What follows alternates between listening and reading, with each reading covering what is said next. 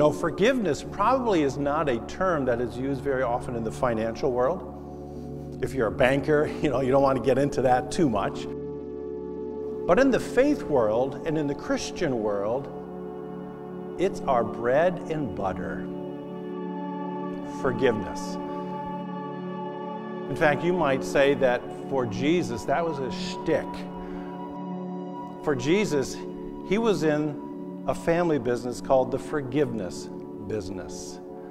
Right when he began his ministry, he came out wet from the Jordan River after being baptized by John the Baptist. His first words out of his mouth was, "Repent for the forgiveness of sin." And throughout all the 3 years of his ministry, he was always showing in action and in words the gift that he was giving to the world. Think about the Last Supper. He lifts the cup up and says, "This cup is the new covenant in my blood for the forgiveness of sins." And as he's hanging on the cross, what are his last words for people to hear? "Father, forgive them, for they know not what they do." For Jesus and his family, they were in the forgiveness business. This month of March, we are marching through the Lord's Prayer, and today we arrive at the fifth petition. Forgive us our sins as we forgive those who sin against us. Today's petition, the fifth petition, I would suggest to you is the heart. It's the soul. It's the very center of the Lord's Prayer. It's the lever that moves everything else, before and after, and us as well. And I know that because as Jesus finished teaching the Lord's Prayer, he said, and I've got one last thing to say, a little coda, a little emphasis where he underlined it. I have it right up here. We heard it just this morning. It's verses 14 and 15. Let's read this out loud again. "For if you forgive other people when they sin against you, your heavenly Father will also forgive you. But if you do not forgive others their sins, your Father will not forgive your sins." Jesus, with all the petitions of the Lord's Prayer, has these blessings and blessings that he teaches us how to pray. And then when he says amen, he says this. Oh, and by the way, the most important point is forgiveness.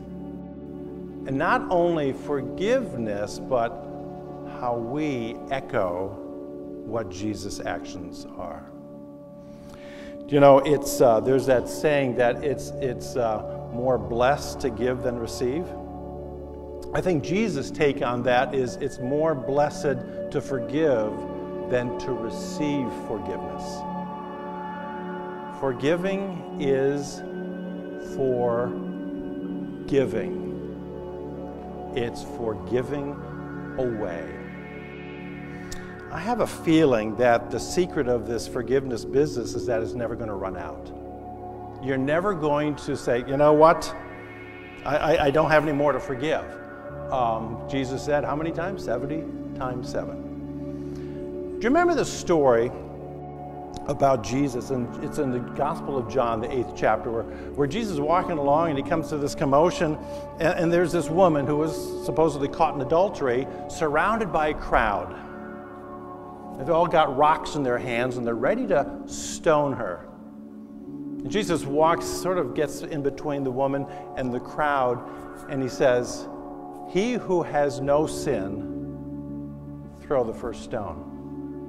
And then as John describes it, the gospel writer, the crowd slowly shuffles away and melts down the street.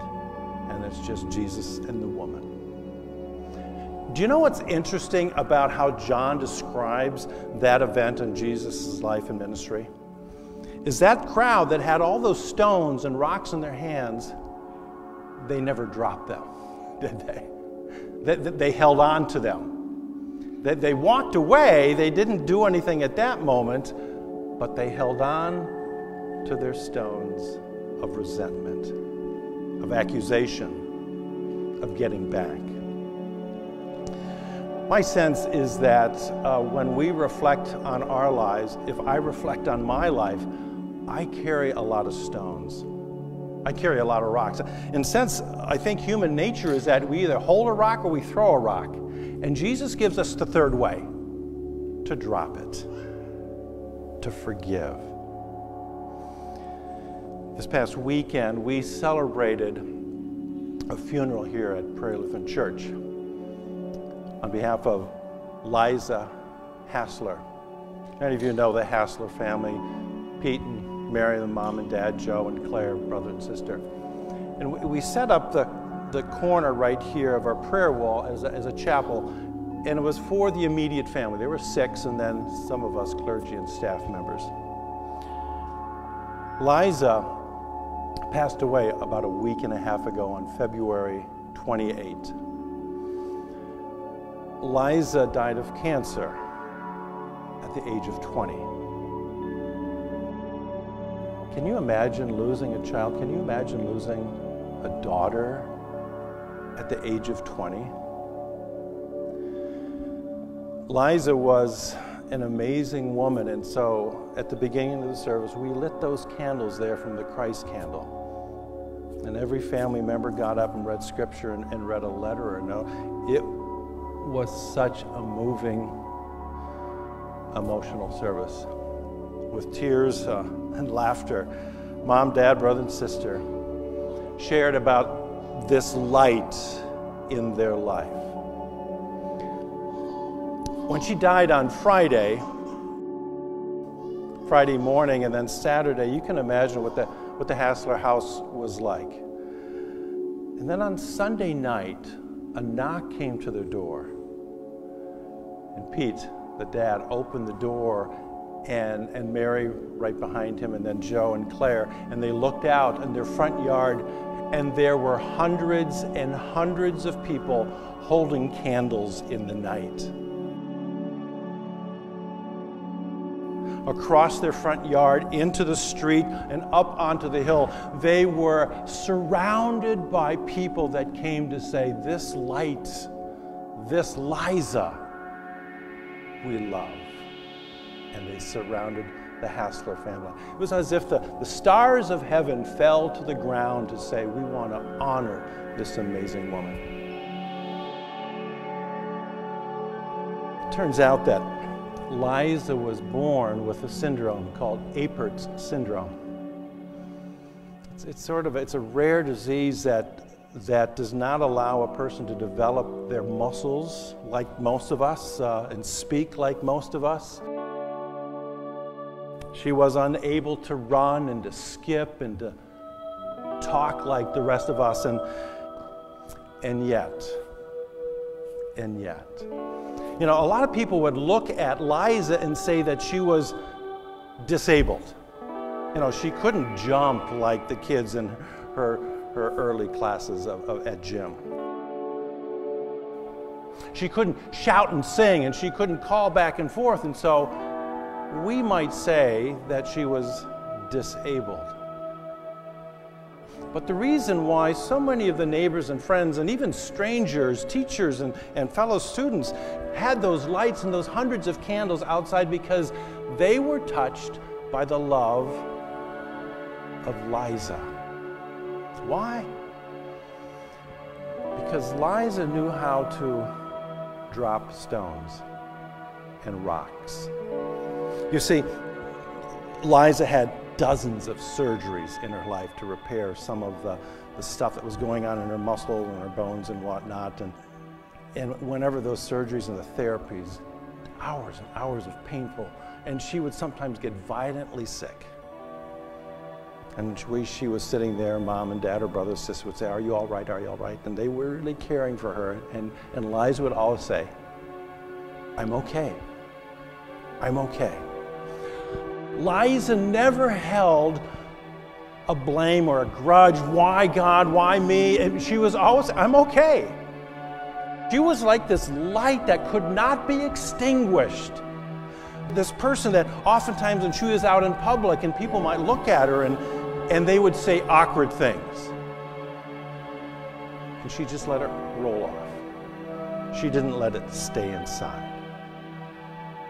At the end of our funeral service on Friday, the family had asked for one last song. Liza loved Disney movies. And if you ever went to the Hassler home, there were cutouts from Toy Story 1, Toy Story 2, Toy Story 3, Frozen, you name it. They were part of Liza's family as well. The last song that the Hasslers asked was Liza's favorite song. It was from Frozen. Elsa, when she sang, Let It Go. Liza knew how to let it go. She didn't store up in her heart or in her hands or in her body the stones and the rocks that we all do. She just let it go, and that was her legacy. And that's why so many people who ever met Liza fell in love with her. On the outside, you might say, she doesn't look like me, but on the inside, she had something that we all wanted. Peace, joy, hope, love, and the greatest of all, forgiveness. You know, Jesus, in his ministry, healed so many people who had disabilities. The blind, he gave sight. And those who were lame, he enabled them to walk. And those who had a paralyzed hand, he gave them strength to reach. He did that over and over and over again. But truly, that was the minority of his ministry. You know what the majority of his ministry was? To heal what we think are the able people on the outside. But Jesus looks into our heart and sees our disabilities. Lives that are paralyzed with blame. Lives that are lame with resentment. Lives that are beating barely with a stone heart. And Jesus offered the amazing gift that does heal all of us who are crippled inside, and that is forgiveness. Forgiveness is hard, forgiveness is scary, but it's the fulcrum. It's the thing that changes the world, and it changes us. This morning, I don't know where you are, but I invite you to think of a rock that you're holding. One of those stones that you've been holding for so long, you've held it in your hand so long, your heart so long, now it's polished, it's shiny. You don't want to let it go because you know you're right and they're wrong. This morning, I invite you to hear again our Lord Jesus and the Lord's Prayer. Forgive me my sins as I forgive those who sin against us. And drop that rock. And you know what's going to happen?